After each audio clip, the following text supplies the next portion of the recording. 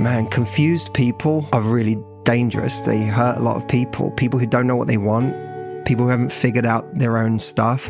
You know, they can be very damaging people. And being incapable of just sitting with my feelings, being incapable of even really being able to truly access my feelings. Like I would go through tremendous guilt for having broken up with somebody. That would kill me.